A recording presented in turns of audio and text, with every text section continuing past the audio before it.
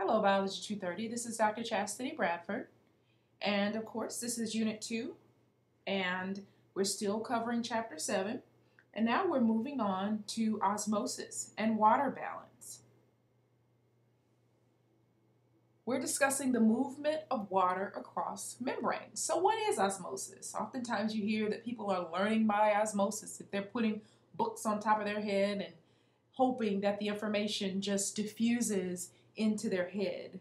But of course we know that is not how it works. It's not how learning works.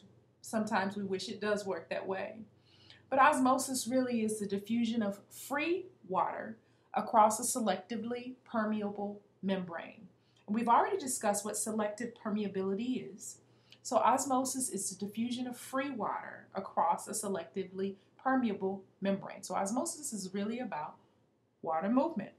Now, water diffuses across a membrane from the region of lower solute concentration to the region of higher solute concentration. So let's look at this in motion. Okay, so what you see here is a beaker, and it has a membrane in the middle, of course, and this membrane will allow small molecules such as oxygen and carbon dioxide to cross it. Okay, but polar molecules like sugars and proteins, they can't freely cross this membrane. Now, what you see here are the water molecules, and of course, water is polar. And these molecules, in this example, this membrane is permeable to the water molecules, and they're small enough to pass through this membrane. Now, what you see here is in green is urea. Now, urea is added to this right side here of this membrane, and these molecules, they're polar, but they're large. And these polar molecules, urea molecules, are binding to the water molecules. They're attracted to the water molecules. And so now what you have is a higher concentration of free water here on the left side versus bound water on the right side. So water begins to move down its concentration gradient. And you notice that as water moves down its concentration gradient, okay, you're going to see an arrow pretty soon. So now you have more free water here, and it's moving down its concentration gradient. And notice the levels of water changing. So now on the right side, the water level is increasing because water is moving down its concentration gradient from an area of high free water to an area of low free water. Okay, and then eventually, as shown here, the concentrations of the two solutions become equal. Okay? Now, let's play this again. Let's replay this so that you can see exactly what happened. Okay, so again, diffusion is a net, usually you've learned that diffusion is the net movement of molecules down their concentration gradient. Okay? And of course, small things like oxygen and carbon dioxide can cross. Now, what you're seeing here are polar molecules like sugars and proteins. They're too big to cross this membrane. Now, this membrane is permeable to water. So you see, and water is polar, so they can freely move. Okay? So osmosis, the movement of water from an area of high concentration to an area of low. So now we have urea. It will not cross this membrane. And so what you see, it's polar. And so now you'll start to see the water molecules interacting with these polar urea molecules. Okay? So now you have water bound to urea here. So there's a greater concentration of free water on this left side. And that's going to drive the movement of water from an area of high free water to low free water. And you notice that the water level starts to rise on the right. Okay? Because more water was moving over, more water molecules are moving to the right side. And if the osmotic concentrations of these two are equal, then the solutions are isotonic, no net movement of water. However, if the solutions have unequal osmotic concentrations and the solution on the right side has a higher concentration of solute, it's hypertonic to the solution that's over here. It's hypotonic. Okay? And as you see here, water will move towards the area of higher solute concentration. And when that happens again, that water level rises. Okay? So this is how osmosis works. Now, let's go back and let's look at it again. Okay, so this is, in this experiment, you say this is our U-tube, and in the middle of this is a selectively permeable membrane, and there's a zoom in highlighted section here of this selectively permeable membrane, and it's semi-permeable, permeable to water. Okay, and what has happened is there's water here, of course, on both sides. Now, there is a lower concentration of solute on the left side and a higher concentration of solute on the right, and in this instance, it's sugar, shown in the green with the green dots. Now, over time, what will happen? Okay, water begins to bind to the solute. You see that? And on the left side, there was sugar there. So you see the water molecules are binding, but there's a higher concentration or a hypertonic solution on the right. Okay?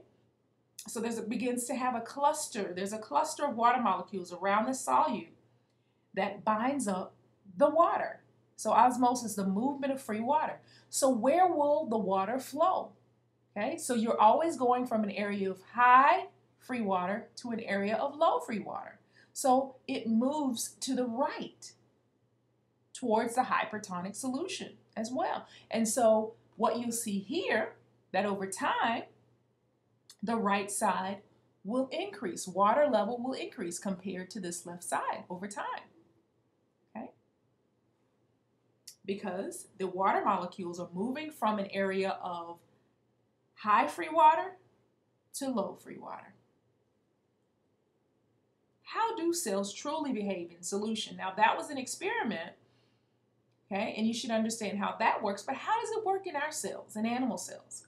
Now, we do not have walls, right? So how does this osmosis work? How does this water balance work in cells that do not have walls? Tonicity. Tonicity is the ability of a surrounding solution to cause a cell to gain or lose water relative to the inside of the cell. What does that mean? So for example, an isotonic solution, there's no net water movement. So if the solute concentration on the outside of this, let's say it's a red blood cell, is the same as the solute concentration on the inside of the cell, then there will be no net movement of water across this plasma membrane, okay? And this occurs in an isotonic solution where there's cells that does not have a cell wall. Now, let's continue to discuss water balance of cells without walls in another instance. So again, tonicity is the ability of a surrounding solution, so the solution surrounding the cell, to dictate whether or not this cell will lose or gain water. So if a red blood cell, an animal, is placed in a hypertonic solution, so in a hypertonic solution, there's a greater solute concentration out here in this blue compared to that inside the cell. Now, what will happen? The cell is going to lose water. Water is going to flow towards the area of higher solute concentration. And when that happens, the cell will shrivel. Now, if this same cell is put into a hypotonic solution, where the solute concentration is less than that inside the cell. So the solute concentration is now higher inside the cell than outside the cell. The water then will move inside the cell. And if this consistently happens over time, the cell will gain water and it can eventually burst. Okay?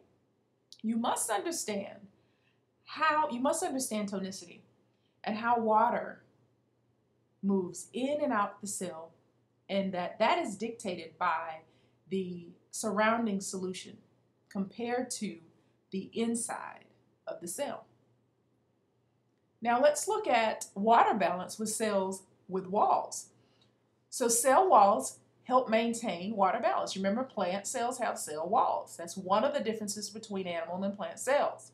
Now, if a plant cell is placed into a hypotonic solution, so remember, this means that the inside of the plant cell is hypertonic compared to the hypotonic solution. It's more solute inside the cell. If there's more solute inside the cell than out, what will happen?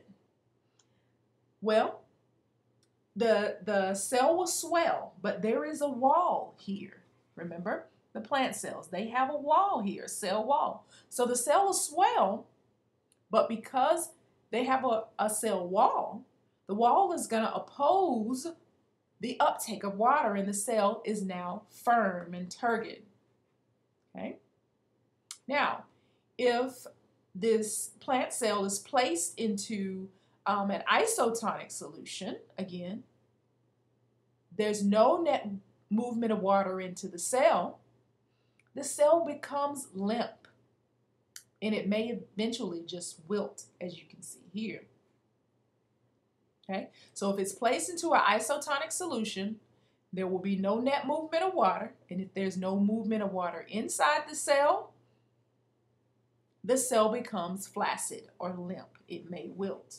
Now, if the cell, the plant cell, is placed into a hypertonic solution, so greater amount of solute in the solution compared to the inside of the cell, water will leave. Plant cell loses water, and eventually the membrane will pull away from the wall. And this is lethal to a plant cell, and it's called plasmolysis.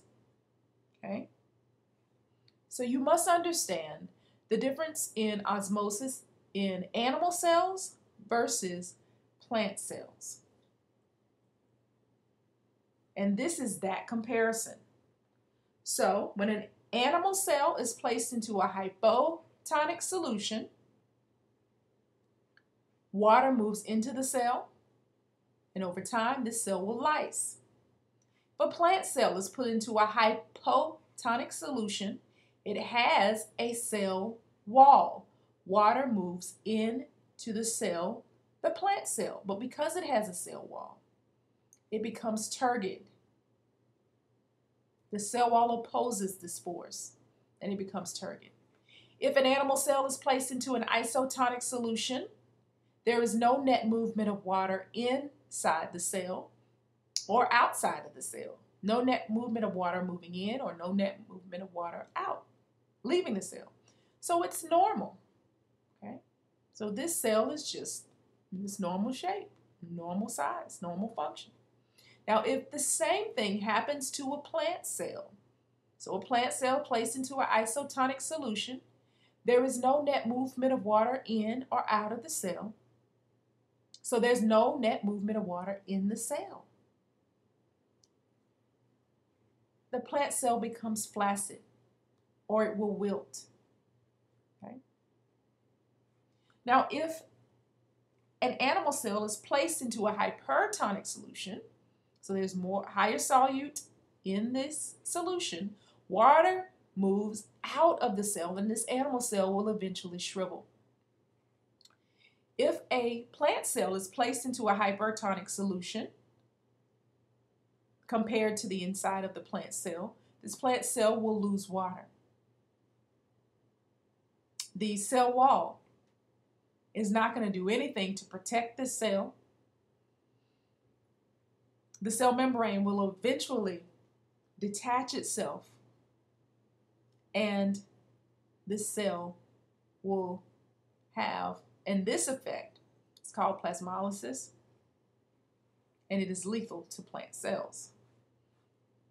So please understand these concepts as you learn about osmosis and the movement of water.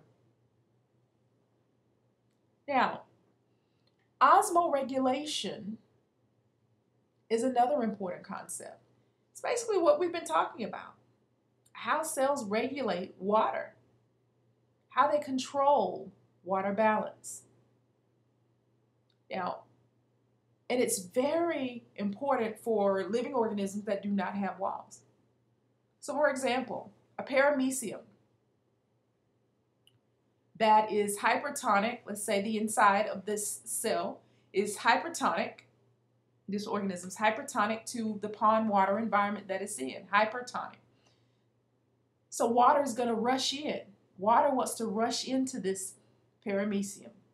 Now, what does this paramecium do? What does it have that allows it to adapt to its environment? It has a contractile vacuole. And remember, we discussed vacuoles. It has a contractile vacuole that acts as a pump to remove the water